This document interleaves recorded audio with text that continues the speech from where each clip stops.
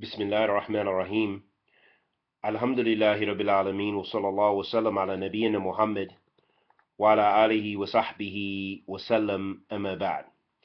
It's an obligation for us to teach and learn Tawheed, learn about the oneness of Allah subhanahu wa ta'ala, that He's the Lord and Creator of the heavens and earth, that He's the only one worthy of worship, and that He has divine names and attributes that we supplicate to Him and we worship Him with. And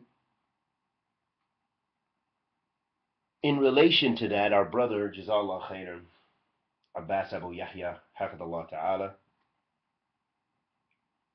has compiled some very beneficial and concise verses from Kitabillah and Tawjeehat from the ulama in regards to this. Allah subhanahu wa ta'ala says, فَاعْلَمْ أَنَّهُ لَا إِلَهَ إِلَّا اللَّهُ وَاسْتَغْفِرْ لِذَنبِكَ وَلِلْمُؤْمِنِينَ وَالْمُؤْمِنَاتِ.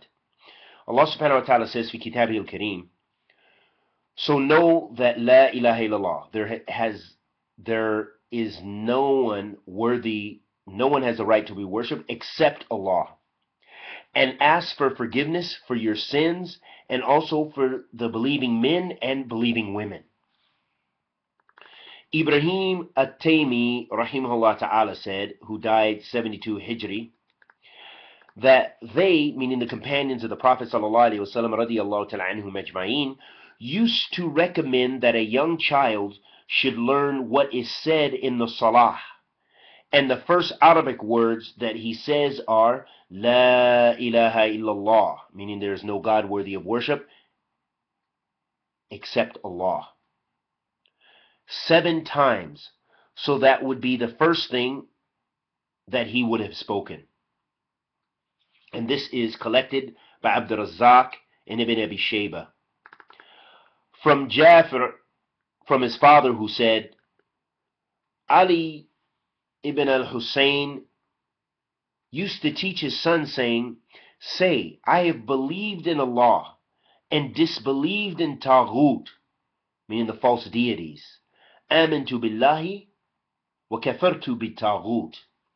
And this was also collected in Ibn Abi Shayba, by Ibn Abi Shayba. Shaykh al-Albani, rahimahullah ta'ala, muhaddith, Allah yarhamuhu, and may Allah bless all of the Salaf of this ummah with Jannat al-Firdaus, and those who came after them, and those from this time, like Imam al-Albani, wa bin Uthaymeen, wa bin Baz, wa Shaykh Muqbil bin Hadi al-Wadi'i, wa ghayrihim kathir, rahimahumullah jami'an. Shaykh al-Albani said, So, O you Muslim, it is obligatory upon you, an individual obligation, that you hasten to know and acquaint yourself with the pure Tawheed and what nullifies it from shirk. That is done by studying the Book of Allah and the Sunnah of the Messenger sallallahu alaihi wasallam.